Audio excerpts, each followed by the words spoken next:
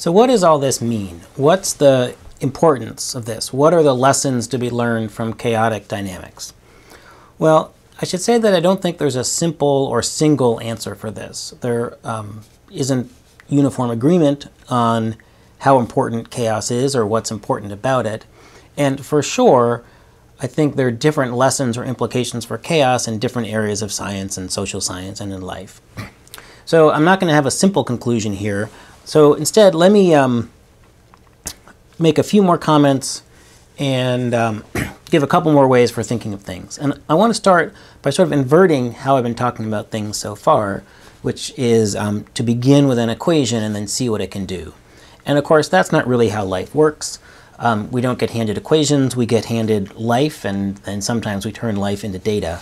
So let's imagine going in the other direction. So suppose we had data.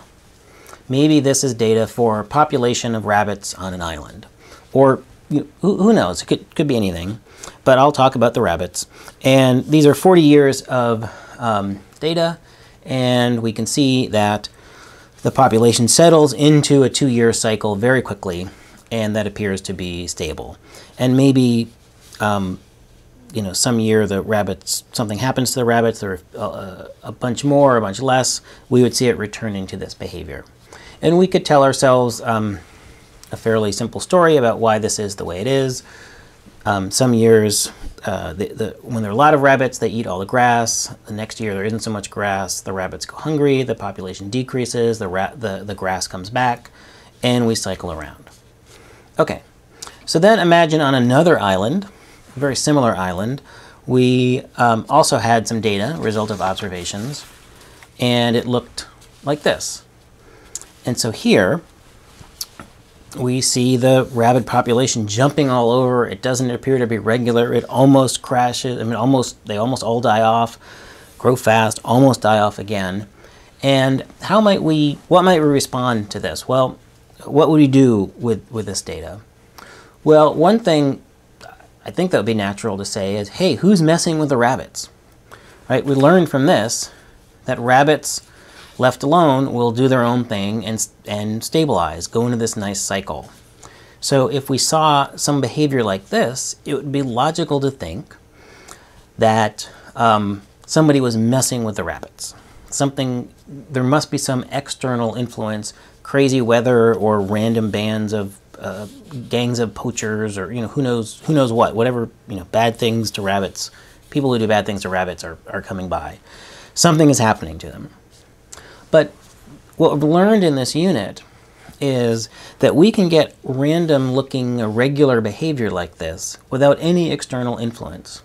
In fact, the exact same process, just changing one little growth parameter by a pretty small amount, can give rise to both of these situations. So I think experimentally one might look at these two and think, oh, I have to think about these sorts of phenomena in the world very differently. That the world is made up of things that are orderly and made up of things that are random, and those are separate. They might get mixed together, but they're separate things. And I would need a different type of explanation for this than I would for that. And that's a reasonable thing. But chaos says, no, that's actually not true. That you can get disorder from an orderly system, deterministic randomness, that randomness and order aren't these completely separate things that we need to think of in a completely different way, that in a sense they're maybe two sides of the same coin. So this suggests that randomness and order that the relationship between them is a little more subtle than one might have thought. They're not sort of complete opposites that need to be thought of completely differently. Here's another way to maybe think about this. So in the sort of pre-chaos, pre-chaotic dynamics view of things, we might be faced with some choices for how we think about the world or how we think about a particular phenomena. And one choice would be the system follows rules. We have some rule-based system. And the presumption, and it's a logical one, would be that if something's following rules, it would be orderly. And then the other choice we have is that systems behave randomly. And when we see randomness, we wouldn't explain that by thinking about rules. We'd say, well, that's due to chance, stochasticity, or some large amount of external influences. So we would have these two choices, and they're very different sorts of ways of thinking about things, or different explanatory frameworks.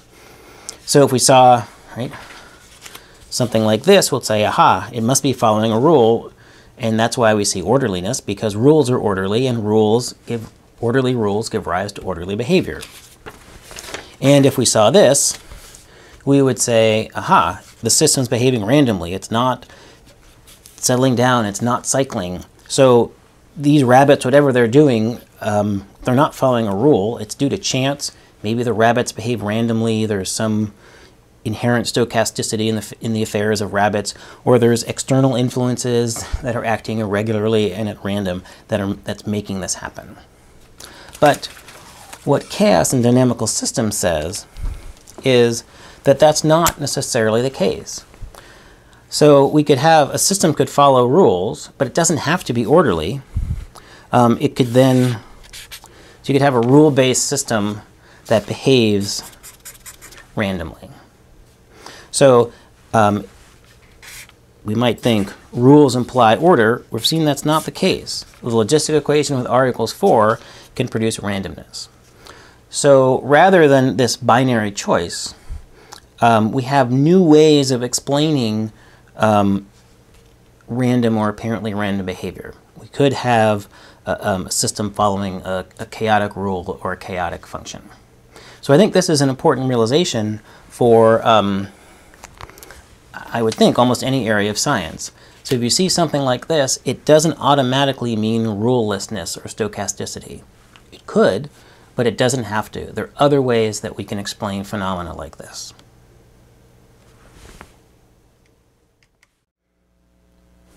So what does chaos and the butterfly effect have to say about this idea of Laplacian determinism?